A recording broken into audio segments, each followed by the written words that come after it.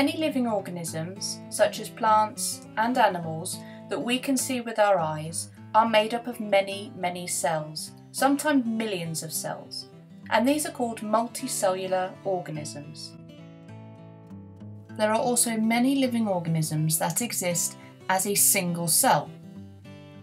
These are referred to as either single-celled organisms or unicellular organisms. And as they are single cells, we cannot see them with our eyes and we would need a microscope to see them. In this video, we are going to look at 4 different examples of unicellular organisms. The first unicellular organism we will look at is the bacterium. The plural of bacterium is bacteria. This cell has many similar features to those of the animal and plant cells we've looked at previously. You might be able to pick out a few of these, including the cell membrane, cytoplasm, ribosomes, and the cell wall. You may notice, however, that the bacterium does not have a nucleus. Instead, its genetic information is shared in 2 places. There is a ring of DNA called a DNA plasmid, and there is also a strand of loose DNA. Some, but not all bacteria, also have a flagellum for movement. The second cell that we will look at that exists as a single cell is yeast.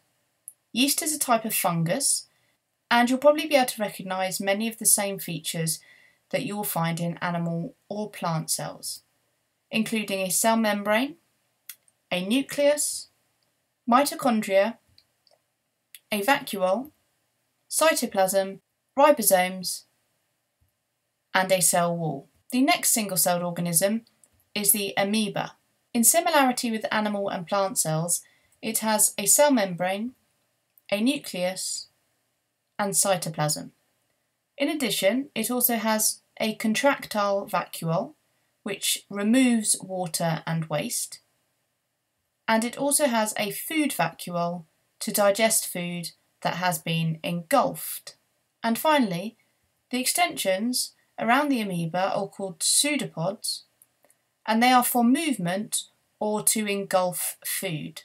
So the amoeba will extend a pseudopod to travel towards food and will then engulf it by surrounding it and absorbing it. And finally, the Euglena also exists as a unicellular organism. It has mitochondria, cytoplasm, a nucleus, cell membrane, and chloroplasts. In addition, it also has an eye spot to detect light, a flagellum for movement, and a contractile vacuole that removes water and waste. Hi guys, if you enjoyed that last video, then please click on the screen to subscribe. You can also find all my videos in one place at gcserevisionmonkey.com. If you're a teacher, check out the Key Stage 3 package at sciencesurgery.com.